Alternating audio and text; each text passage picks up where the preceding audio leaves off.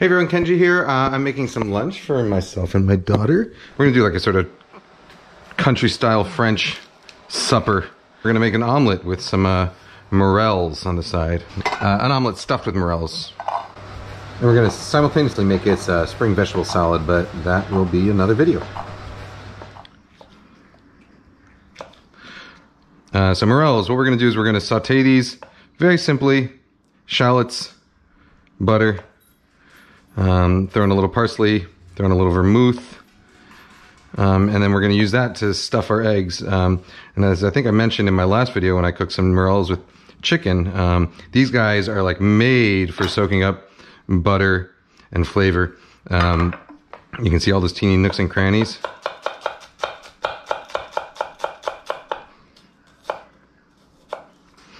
Shallot.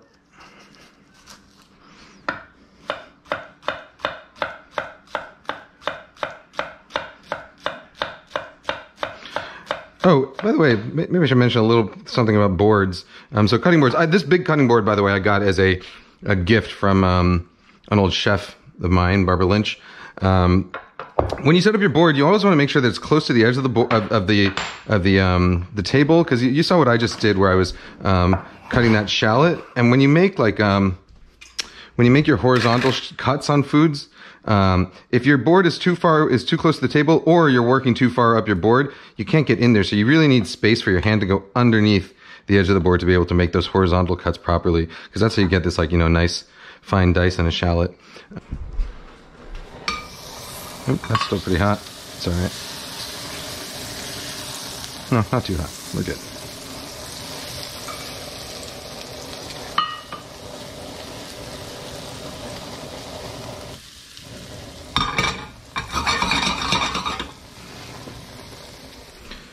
Let those guys cook down a little bit. Mortar and pestle is one of the easiest ways to make a salad dressing. You don't have to worry about, like, you know, the whole thing with the vinaigrette, like drizzling the oil in slowly and keeping your board stable. So those mushrooms are browned nicely.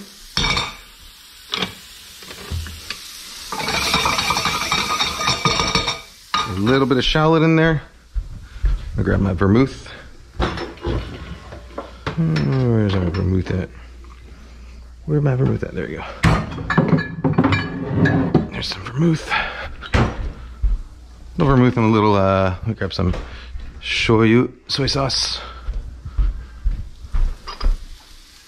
A touch, just to kind of bring out that mushroominess.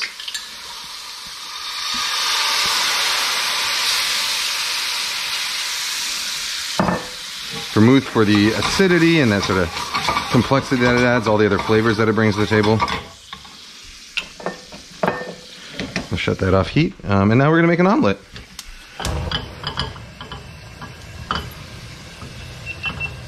So when I make an omelet, little splash of water at the bottom as we preheat over medium high to high. Let's start this, okay? And what that water does is it's going to tell us, sort of give us an indication of how hot the pan is. So once that water has evaporated, we know that the pan is now starting to get up to, you know, above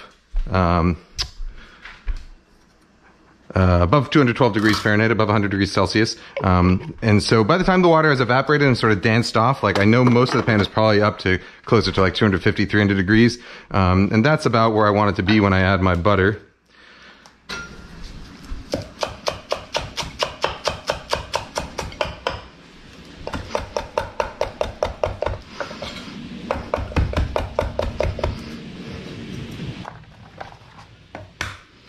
We'll do a 3-egger here. Look at this. This is what's going to annoy people. I put one in the compost and one right back in the carton. They're all going to end up in the compost eventually, so it doesn't really matter. Bit of butter for the sauce. Let's put some parsley in there. Some salt. Some salt and vinaigrette.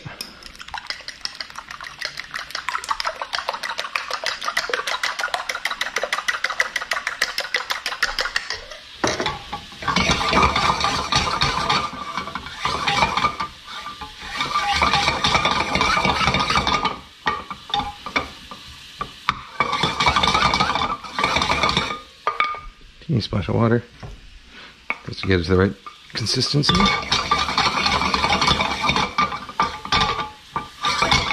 Let's taste those guys for seasoning. Those are delicious.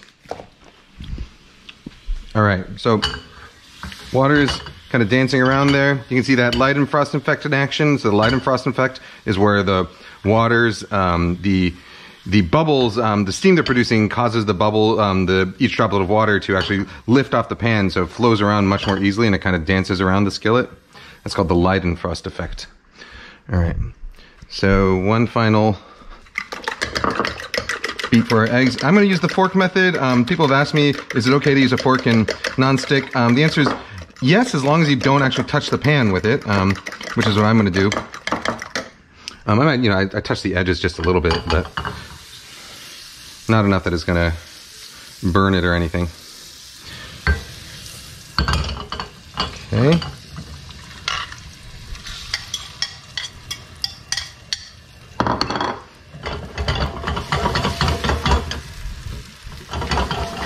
So you see the fork kind of floats along the bottom. It doesn't actually touch the pan. You don't hear any scraping from the pan.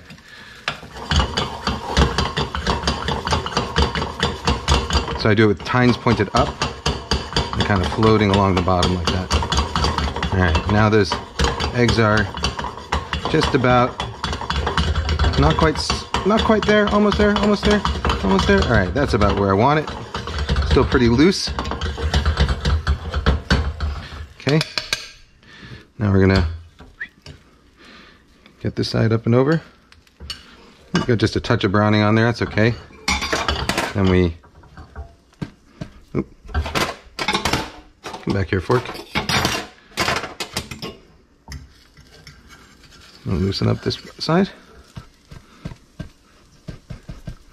Give it a hit.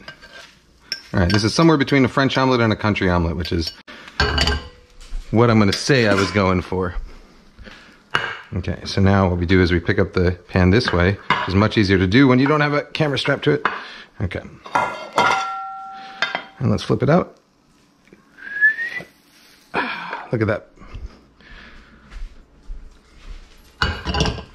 We'll call this a, I don't know what we call it, a gentleman's omelet.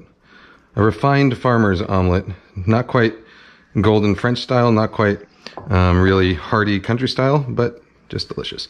And what I'm going to do is I'm going to cut a little slit. Ooh, look at that. See how nice and soft and tender it is inside.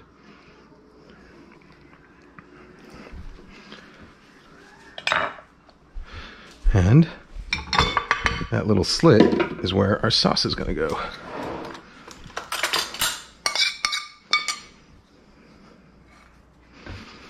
Put the rest of this in here.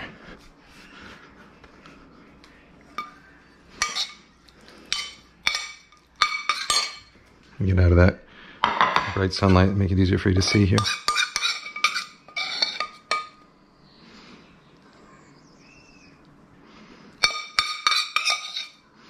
And this will be lunch for Alicia and I.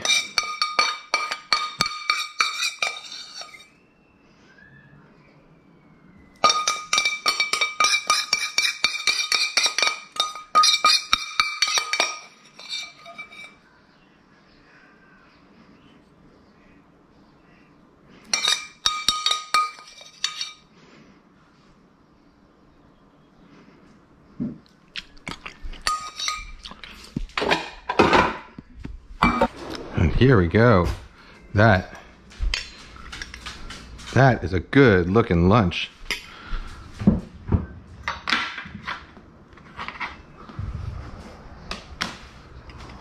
What do you say?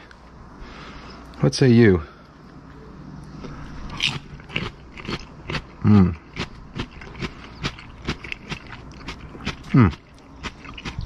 Raw snap peas.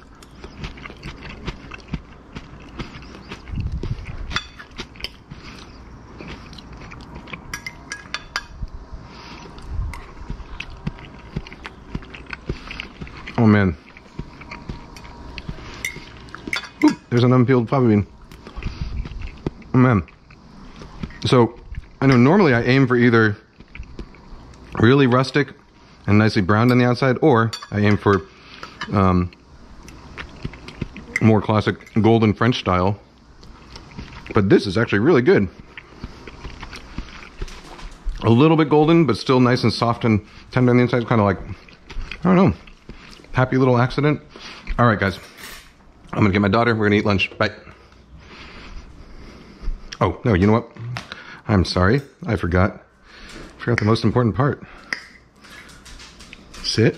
Boop. Sorry. Oh, Hamon came for some today, too. No, Shabu, not for you.